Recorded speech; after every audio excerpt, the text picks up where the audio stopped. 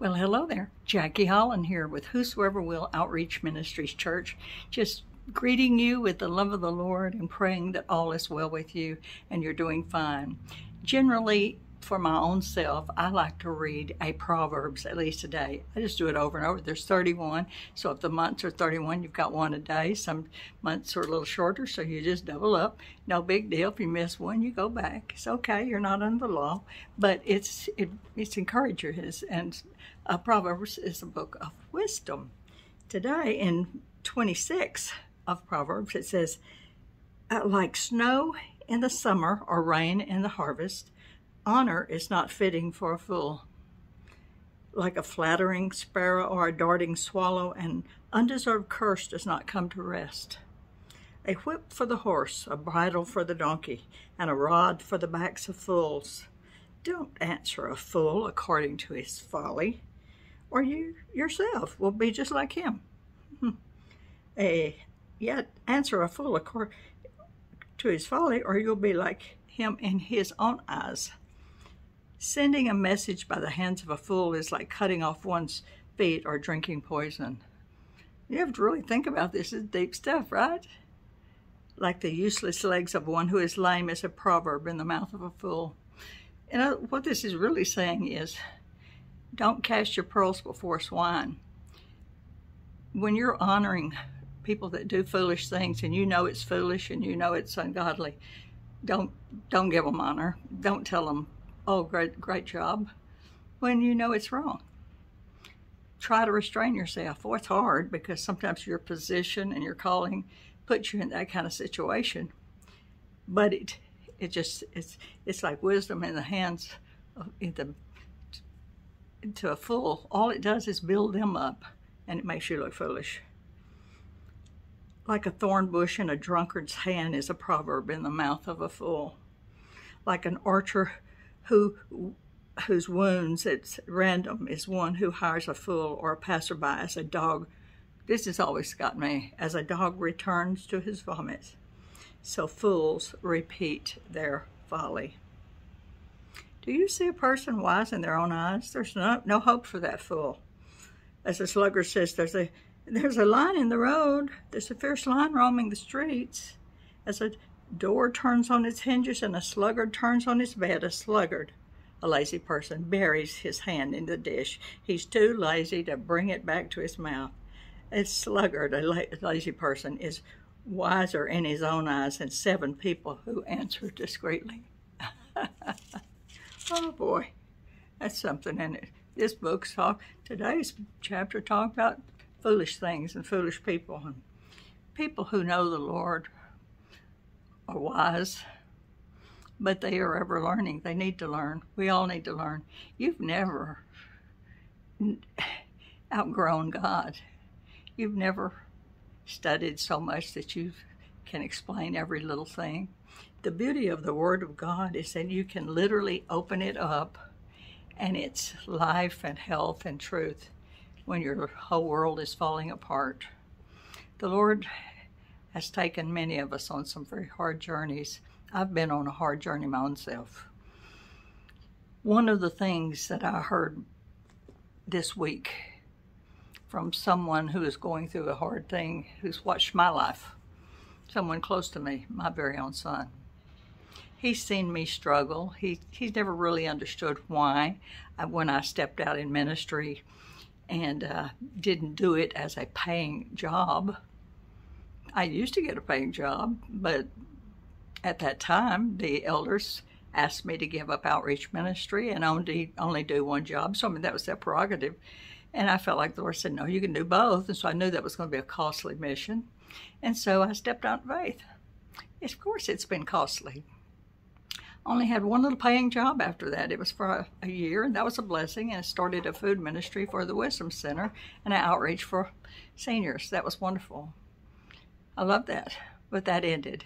And then a foolish man shared with me, a foolish man and his wife, that he was opening this great church in Louisville, Texas. And he was going to give me this giant ministry and blah, blah, blah, and do all these wonderful things. And It all seemed right, but yet it was almost too good to be true. You ever had something that's almost too good to be true? Anyway, it turned out that within a couple of weeks, FBI picked him up and he had gone back to prison. I don't know if he's out yet. That's been about 20 years. So for about 20 years or something, I've gone without regular paychecks and I've trusted the Lord. My son has watched that. He's wondered why. He's seen me write books and have 4 different books, and they're good books, and I give them away. I hardly ever sell them. When I do, I know it's just going back to the ministry, so it's not like it's going to, like, oh, I'm going to go somewhere on this. That $10 is going to really get me out there. No. Sometimes people like to buy things. They like to purchase. They think more of it when they purchase. But for the most part, my books are given to people in jails and prisons, and obviously not sold, and people that are hurting, that I feel compelled to do it. They could be wealthy. I could still give them a book as a gift. But he's watched me struggle and live by faith and have a handful of ministry partners who send in a regular gift. And some of those have died along the way, and God would raise up somebody else. That's what he will do, you know, if you're really in his will. But for some people, he doesn't allow us to go through real easy things because he's shaping and honing us for something. And I'm sure as our seasons are changing and the world is changing, the whole money system is changing. If you do not have faith, if you cannot live by faith, if you are trusting in your almighty dollar, you're not going to make it. You've got to trust in God. Then he can use that almighty dollar and get it into your hands so you can pay your bills. But the point I'm coming to is this. In conversation, my son being very ill with Crohn's disease, colitis, and he was cellulitis, just got out of the hospital. It's been hard. The bandages himself for probably $50 a day, just trying to take care of things.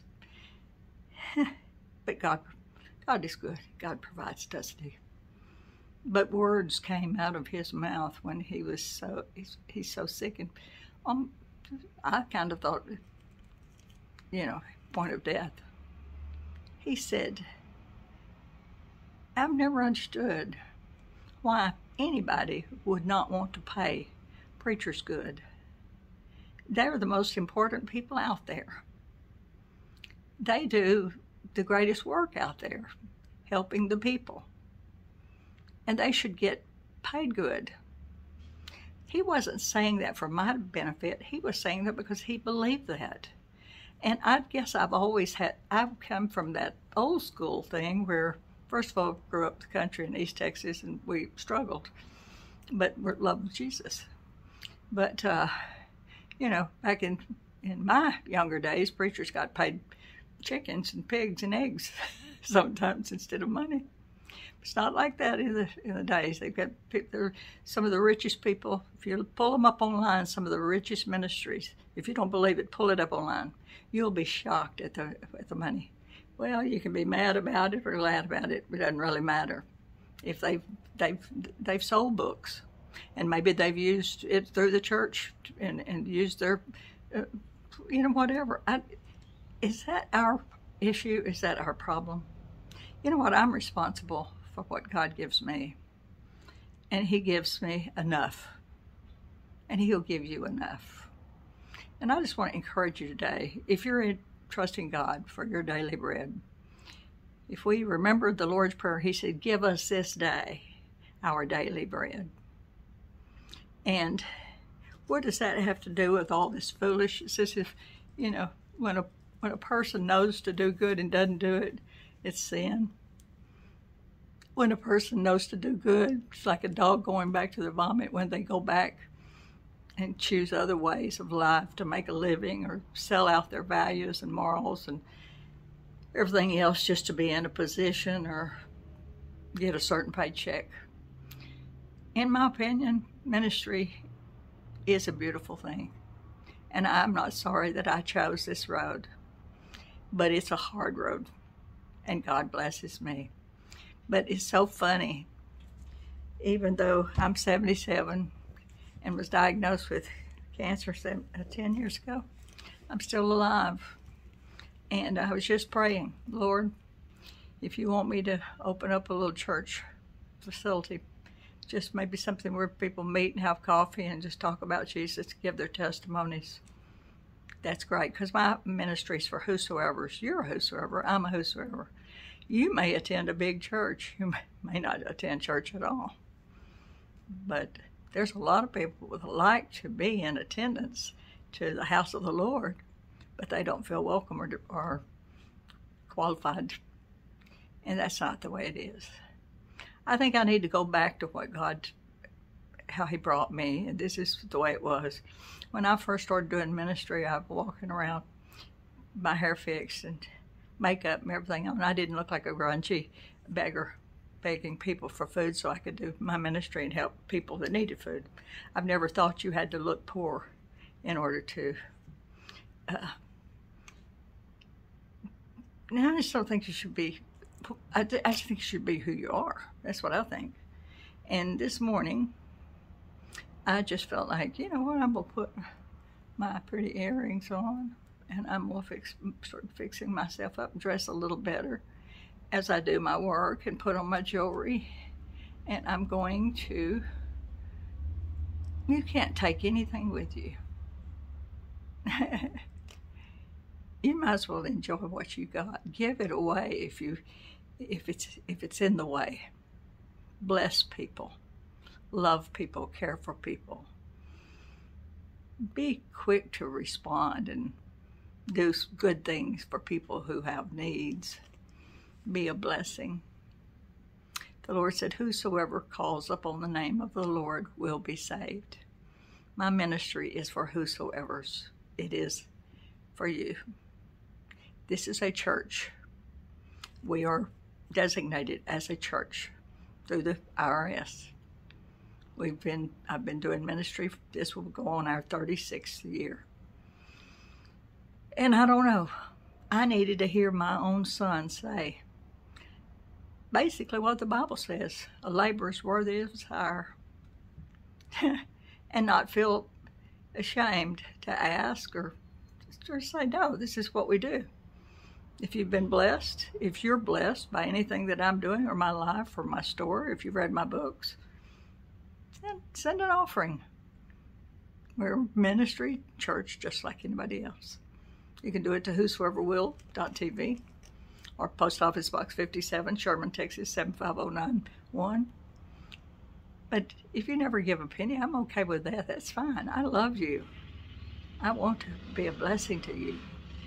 But I want to encourage you. Don't be like me thinking, oh, you got to, it's not good to look like you got very much because you don't want to make anybody feel bad. You know what? Be who you are. That's the whole thing. If you wear rhinestones that look like diamonds the size of Elizabeth Taylor's, that's your business. If you drive a nice car and that's what you love and you appreciate and you thank God for it, don't be ashamed of it. Don't think you got to run around, I better get me a little beat up something or another. No. You bless the Lord at all times. Give praise to Him. And remember, foolish people are not going to understand you. They may be wise in their eyes or even in the world's eyes, but that doesn't mean they're wise. A wise person fears the Lord. Wisdom is the principal thing. If you do not know the Lord Jesus as your Savior, you can come to know Him. It's so wonderful. My life has never been the same. I want to spend my life mending broken people and end my days serving. I hope that I'm on my feet serving God and sharing the good news. Going to the prisons, going to the jails, doing our ministries here, doing our radio ministry with His Royal Diadem Radio. Just various things. Just do what you can do. Don't be worried about what people think. Oh, Lord, the main thing, you can't take anything with you. So choose who you're going to serve on this earth. Is it God? The devil? The Word of God is true. It's life. It's health to your very being. God is love. Let's pray and ask Jesus come into your heart, or to get right with God if you're away from the Lord. Dear Heavenly Father, I accept Jesus Christ as my Lord and Savior and my only hope of a home in heaven. I know you said if I confess with my mouth and believe in my heart that God raised Jesus from the dead, I would be saved. Forgive me, Lord, of my sins. Write my name down in your book of life. I want to spend eternity with you, and I want to spend my life being a blessing. And I don't want to be a man pleaser. I don't want to be a fool pleaser. I just want to be wise in your ways, which is, he that wins souls is wise. Do you know that? He that wins souls is wise. I'm blessed to share the gospel with many people. And I pray I've been a shining light I want to be until the day I drop dead. You want that? Let me know how you're doing, what's going on. We're on YouTube. If you see us on Facebook or YouTube, I'd love it when you subscribe or share. It means a lot to me. I just know this is the day that the Lord has made it. We will rejoice and be glad. And the Lord does say, whosoever will call upon the name of the Lord will be saved. God bless you. Jackie Holland here, Sherman, Texas. Whosoever will, Outreach Ministries. And we are a church. God bless you.